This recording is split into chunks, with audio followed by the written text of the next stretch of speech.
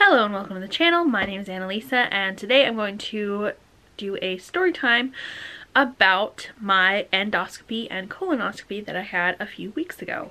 Before I get started, the main content of this video has nothing to do with Palestine, but this is a kafia, and you will find lots of links below about how to contact your congresspeople, where to find protests, places to donate, places to educate yourself, Palestinian authors to support, places to get news updates about Gaza and the West Bank, in the description. According to Al Jazeera, updated as of February 21st, I'm filming this on the 23rd.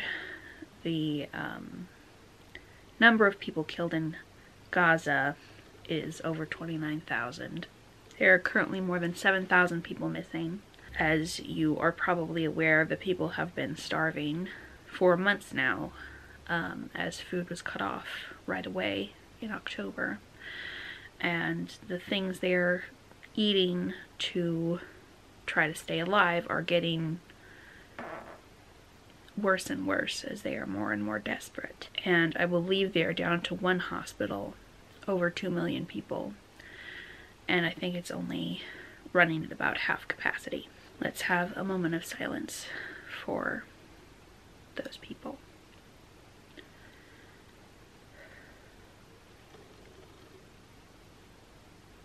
In addition to just wanting to acknowledge that that's still going on, since this is a video about me receiving health care, I figured that it was particularly appropriate.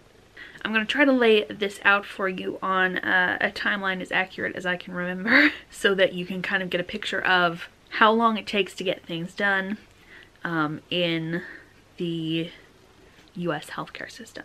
So in one of my 12 Days of Christmas videos, I mentioned that I had been found to be anemic, and that might be why I'm tired all the time, and that we were working on trying to figure out why. I found out I was anemic with a 10.4 hemoglobin. For reference, healthy enough to donate blood is 12.5. A lot of menstruating people have more like 11.5 because we lose blood through periods, but it didn't make sense for me to be even that anemic because I have not had periods for a couple years because I have gone on constant birth control. So that was a little weird when it came up in my lab results that my doctor ordered in October of 2023, just because she hadn't taken labs from me for a year. And so the year before, my labs had shown I was about 11.5, but when she saw that it was now down at 10.4, she had her nurse call me and warn me of that, and like make sure that I was going to go through with the appointment that she had referred me for at the gastroenterologist, because that level of hemoglobin is somewhat indicative that there might be some kind of internal bleeding going on, and a gastroenterologist can check for that when doing an endoscope and colonoscopy. The original reason I had been referred to the gastroenterologist was because I was suffering from acid reflux, and because of that I was taking omeprazole, which is something that is best not to be on long term according to my GP, because it can harm the ability of your stomach to break down and thus absorb some nutrients such as calcium, which is kind of necessary for your bones. And so it actually puts you at risk of osteoporosis when you are otherwise too young to have that be a problem. That was in October. I originally got my gastroenterologist scheduled for the very end of December. about a week after we scheduled that, we realized there was a scheduling conflict with our Christmas plans because it was for the 26th, and we called to reschedule, and as soon as we could get in after that, it was a full month later, near the end of January. I continue taking my meds as I have been for the duration of this time, and I go to the office at my appointment, and first we're seen by a nurse. The nurse was pretty great. Then we saw a resident, which a resident, from my understanding, is a doctor who has their doctorate, but now has to have like clinical type experience for a couple years under the supervision of a full-fledged medical doctor before they can like start their own practice. I just did a swift ecosia-ing, and that is what the internet says it is. He talked to us for a little while and kind of took down my symptoms that I was experiencing and why I had been referred, and my mom was there with me because I require because I do much better when I have a person with me to do anything, but specifically I highly recommend having another person with you to go to doctor appointments of any kind. If you can get a man, that is preferable for unfortunate reasons, but any person will help somewhat. Just having two people to talk to the doctor sometimes makes them more likely to listen than if it is just the patient self-reporting. I don't think we had any issues with doctors not listening in this whole situation, but I have heard things, and oh, also we told the resident that I was anemic. He may have assumed that I was anemic because of menstruation, because he didn't ask about that. And I also told him about my gastric reflux and about how my family has it and blah blah blah. And we also told him about the status of my digestion, as far as things not being quite as they should be in that area as well. And he goes and reports to the specialist that I have the actual appointment with, and he had spent a fair amount of time with us. My doctor came in, my specialist came in, and basically very briefly went over a few things with us and basically said that acid reflux isn't a good enough reason to do an endoscope, blah blah blah, and he was kind of explaining how we're probably not going to do this, and then but I was kind of like deer in the heads, like wait and my mom was able to pipe up with, but she's anemic, at which point the doctor like looked at the resident and was like, she's anemic. This is a reason for an endoscope, which makes me think that the resident had not passed on that little detail. And like, then he asked me, then the specialist asked me if I was having periods, if that could explain it, and I was like, no, I don't have periods no more. And he like did a little teaching moment with resident. Okay, if we have unexplained anemia, that means we should probably do a colonoscopy/endoscopy. He didn't give us much of any details about what the endoscopy would be like. He just said, yeah, we're gonna do it, and left. He didn't even tell me they were gonna do it at the same time. The nurse came back in to get us booked for the endoscopy, colonoscopy, and she was the one, when we asked, told us, yeah, they do it all at the same time. Partly made me nervous and partly alleviated my fears, because now we're gonna do a story within a story. Back when I was in nursing school, I did a little clinical at a hospital, which I will not name. But it was not the same hospital. And I went on rotation with a colonoscopy person. And so I, was in there, and the doctor started putting the scope up where it goes. And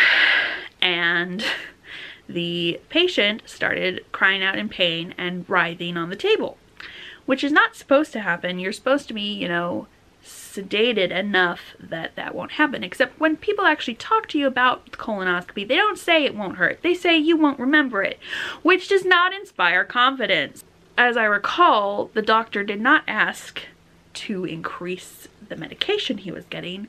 He just told me and the nurse who was there to hold him down, which was a little traumatizing as far as me ever wanting to have this done to me. If I was a full-fledged nurse, maybe I would have felt able to say something, but as a student nurse, it's very easy to get kicked out of the program. Protesting a doctor's actions is not a thing you can do safely as far as career-wise. But we're not going to talk about that because that's a whole rabbit hole that has more trauma involved in it, relating to the fact that I am clearly not an RN right now. Anyway, I had decided that I was never going to get a colonoscopy, and I also, because of research that me and my parents have done, was not thrilled about my parents ever getting them because of the risk of puncture, which is something that has happened to my uncle and also to an acquaintance of my uncle and also to someone I know from church. So while yes, colonoscopies go on all the time and basically everyone over 50 has had one or two, that many just in my social acquaintance who have been punctured and had it lead to like pretty large complications, not thrilled about it. So I will try to find an article by AARP about that and link it if I can find an online version. And there are also various companies who will check for blood in your stool, even amounts that aren't visible. That is a safer way to catch possibly unknown problems that has been shown statistically to be helpful. And a fair amount of insurances will pay for it, and a fair amount of doctors will prescribe it because, and I'll try to also find an article about that like isn't by a company that produces them, so you'll know that it's not like, so it's a little bit less biased. If I can find one of those for you. Despite me leaving information in the description and me telling you these things, none of this is medical advice. If you want to know about these things, do your own online research. I personally recommend WebMD and Mayo Clinic.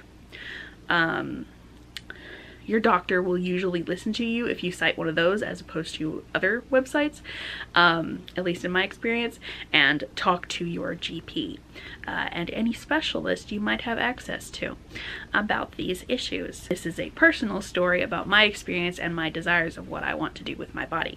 With all of that background, I was quite nervous. The nurse came in and signed me up for these things and had me sign the waivers of like, I understand that all these things could happen, but she didn't explain any of it to us or read any of it to us. And it kind of felt like she was time pressuring us, so I didn't have time to read. It was a page full of fine print. And in the fine print, it says you may be punctured. But at no point through this entire experience did anyone ever say that out loud, which I found a little irritating because I know for a fact that it happens. Not just anecdotally, but statistically. And that whole appointment felt kind of rushed, and it felt like no one was like willing to sit and talk with me through the risks. So I didn't like that very much. But we got the appointment set up fairly soon, which I did appreciate, for about 2.5 weeks later. So, and at this appointment, we got told about Sutab, which you may have heard of. A lot of people, when they're getting prepped for a colonoscopy, drinking something called PrEP. That is the generic term for it.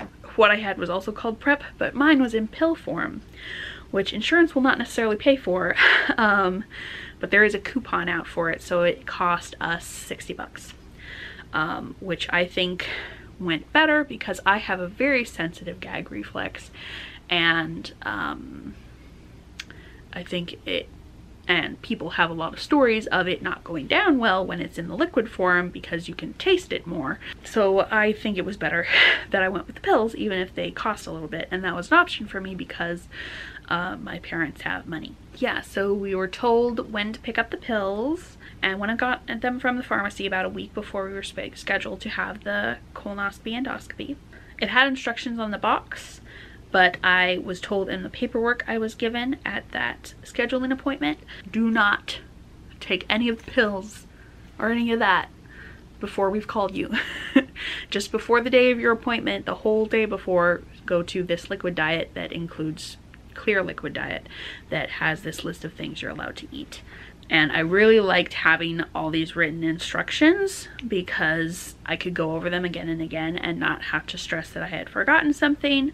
So I do appreciate that they are big on written instructions. The day before, which was a Wednesday, I get up in the morning and I have some apple juice that I had bought the week before at the grocery store. And I realized that I was going to be more munchy than I thought I was. I thought I was just going to drink the apple juice and the Gatorade that I had gotten that was in the approved colors, because they don't want any red dye in your digestive system when they do this. I thought that would be enough and that would satiate me, but it turned out I had not bought enough apple juice in the first place to get as many calories as would help me not feel faint. So we made a little trip to the store and got some more things. Got some Jell-O, once again of appropriate colors, and some banana flavored little frozen pops. And I had those, and that made me feel better than if I had just been drinking the juice. But I felt very sorry for myself this whole day because eating is life. Oh, I just realized I'm telling this slightly out of order because I thought I got the call on Wednesday. I got it on Tuesday. The call tells you what time on your appointed day your colonoscopy is actually going to happen. And they tell you at what hours you are supposed to take your prep. And depending on what form you're taking it in, they give you specific instructions for that too, and they're different than the instructions on the box. So I wrote them down as she was telling me on the phone, and that was a little nerve-wracking because I was worried I'd write it down wrong, but I think I got it right. Then Wednesday morning on, I just had juice, and of course for about 12 hours before that I hadn't eaten because it was nighttime, so the last meal I ate was Tuesday's dinner. So I had a bunch of juice and stuff. Went to bed, got up at 4:30 in the morning to have my first set of 12 Sutab pills that you then drink 3 cups of 16 ounces of water with gradually over a couple hours. Now, I'm going to tell you about my experience with Sutab, and it's going to be a bit gross, and so involving digestive system issues at both ends. So if you don't want to hear about that, I will put a time code either on the screen or in the description that you can skip to, and that should take you to a couple hours before my appointment. I had my 12 pills and I drank the first 16 ounces of water at 4:30 a.m. Because that was the correct amount of hours before my appointment, which was at 2:15. So I was sitting up waiting and like reading a book for an hour until I was supposed to start drinking my second glass of water. And while that was happening, my stomach started gurgling and I started feeling like I was going to throw up. And in fact, I was trying to drink only water because my parents thought I was supposed to only drink water during this time, whereas the papers I had said that I could have juice all the way up until I was nothing by mouth a couple hours before my appointment. And so I'm still confused about what I was supposed to do in that area because of some things the doctor said. But I had nothing calorie wise up till that point, so there were just a bunch of these chemicals from the pills sitting in my stomach, and my stomach didn't appreciate that. So I expelled a couple mouthfuls. I definitely did not get rid of all of the pills or all of the water, so at least there's that. But I might have if I had not decided, yeah, I'm gonna have some apple juice because my stomach is angry at me, and I think I might be less angry if it had some sugar. And that worked. It immediately calmed my nauseousness, which is good because I didn't want to not have all the pills that I was supposed to have because they needed to do their job on my colon. Although I was having an endoscopy, upper endoscopy and a colonoscopy, the prep is pretty much for colonoscopies because colon holds on to food for several days, whereas your esophagus pretty much gets rid of it within a few hours. So if you're just having an upper endoscopy, you shouldn't have to go through all this. Then within about an hour of my second glass of water, I started having diarrhea, very unpleasant diarrhea.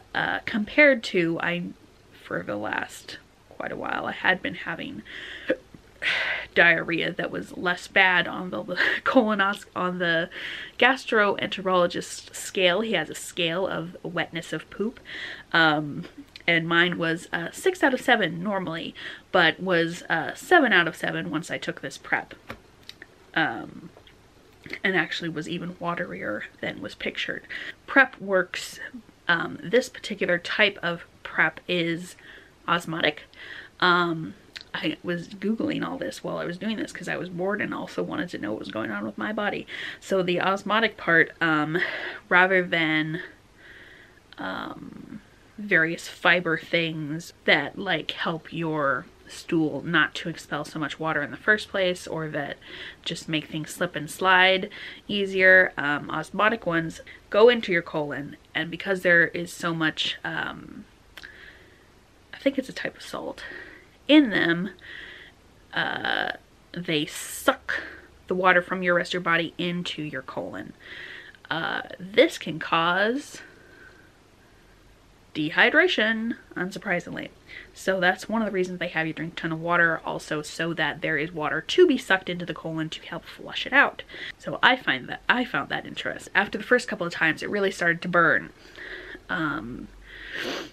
I don't know if it's just because it was wet and it was sort of spreading around, or if it was like the saltiness or whatever was in the pills that was making it burn, but it was thoroughly unpleasant, and I started applying creams, Preparation H, and alternated with hydrocortisone, because that's what was recommended on the internet when I looked it up. Started applying that every time and dreading my next trip to the toilet, because both as it was coming out and when I had to wipe, it burned really bad. Creams, even though it ultimately made it better, stung when I put it on. So that was very not fun. And I took my second bunch of pills a few hours later and took my water, and then once I finished my water for that, I was not allowed to have anything by mouth. So I wasn't having any more water or any of my calorific liquidy things. Okay, our grossed out friends are back. Obviously not feeling too good as I go to my appointment, but I prepare myself a little bag that has my phone and a snack for my post-op, because I am planning on going to dinner afterwards, but you know, the drive takes a while and I know I'm gonna be like really low on sugar. My purse with my ID and stuff in it.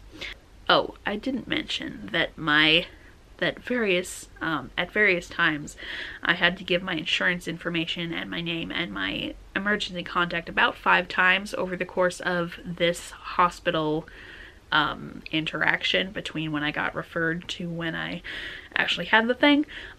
So I was irritated that they had asked me to bring my insurance card to the final thing, but the lady didn't actually ask for it. She just needed my ID. So I actually felt slightly less irritated after that. And I had my dad with me, and your person is supposed to stay at the hospital the whole time you are getting this done. So it's not like they can go shopping and like be entertained in any way while you're doing this. They're supposed to stay there. My mom was at work. And I was called back pretty much immediately, even though I was early for my appointment, so because they had people available to get me prepped. So I left all my stuff with my dad to bring to me when I was finished, and I went on back and got handed over to a nurse. And this nurse asked me if I had done the prep, if I had any problems with it, if I had not eaten, all that type of stuff, and also asked me if I could possibly be pregnant. You know, standard normal question. I said no, with quite a lot of finality. Then he tells me to change into this hospital gown, which I am also nervous about because I don't like people to see my body. Even if they're medical professionals, I prefer that not to happen, at least when I'm awake. You know, I didn't have a problem with that happening while I'm unconscious, as was going to be happening later on, obviously, but I don't like that happening while I'm conscious. So I was nervous about that, and he also wanted me to pee in a cup, and also try to go one more time to get anything that might be left in my colon out of there. So I wasn't sure I had anything to go into the cup because I was a little dehydrated, but I managed it, and they took that off to do, I didn't yet know what with it. If you're experienced with the type of thing, you might know what they were going to do with it. But then another nurse came in when I had my gown on and was laying on the bed, and put an IV in my hand while asking a bunch of questions. They were very friendly, these two nurses. They made me feel very comfortable, and physically as well as emotionally. The IV felt like fire going in. I have given blood in the past when my blood was occasionally rich enough, and it doesn't hurt that much. But then she taped it up and it was fine. And it doesn't hurt when it's just sitting there. And then she asked if I could possibly be pregnant. And then a third nurse came in and was going over the procedure with me. This was the most anyone had ever walked me through the procedure of what was going to happen. And still he didn't bring up that punctures were a possibility. And he also asked if I could be pregnant. Now, asking people a thing multiple times to see if their memory changes, definitely not because we suspect they're lying or anything, but because their memory might change or it might prompt something is one thing. But when you have taken the pee in the cup, whose entire purpose is to find out if I could be pregnant, when you've already taken that sample and you're not going to let me go into the procedure until the results come back, why do you ask me verbally if I could be pregnant? You're going to find out the answer anyway. 2 people have already asked me that. If you're not going to believe me, don't ask. Other than that irritation, I really liked all of these people. They were really friendly and really nice and really helpful. I get wheeled in, and this part I have a small complaint about because the lady who was wheeling me in kind of treated me like a package.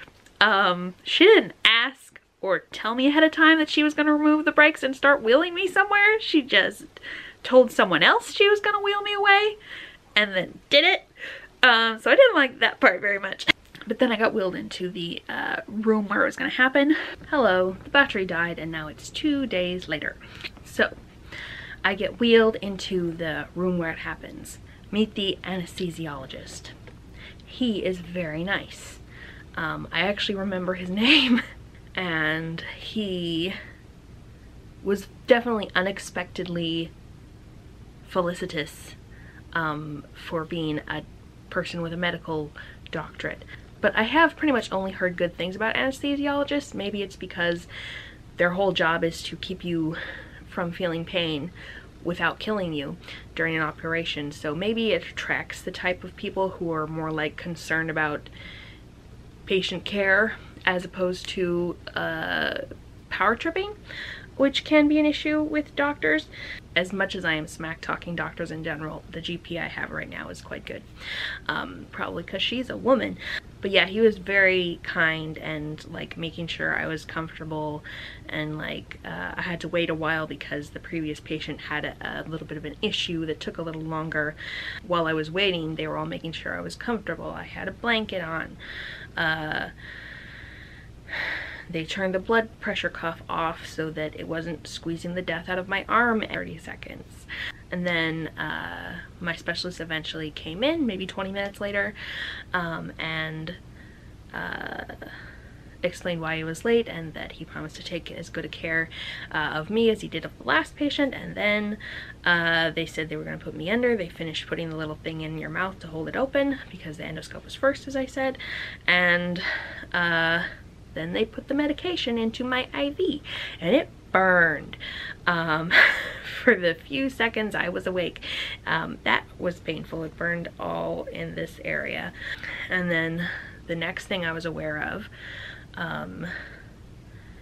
and that I remembered being aware of at the time, because unlike what usually happens, apparently, I am able to remember everything except the actual procedures when I was supposed to be out. So usually your memories are a little, from what I've heard from other patients, your memory's usually hazy for a few hours after that. But yeah, I remember waking up between procedures. They'd done the endoscope, now they're going to do the colonoscopy.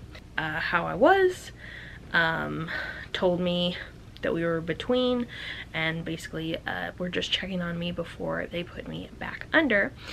And then the next thing I remember after that is I was in recovery. So they were checking my vitals, they were giving me some fluids and then taking out my IV, and then they were helping me to get dressed. I was very woozy at that point. I could remember things, but I was thinking fairly slowly and thus talking very slowly. I could tell that I was talking slowly and that my movements were clumsy as I was working on getting dressed. I had forgotten to take off my ring before I went in, so they provided me with a little box to put it in before the procedure, and the lady brought out the box and was like, "Oh, is this a wedding ring?" And I wanted to tell her it was an ace ring because I love to evangelize about asexuality.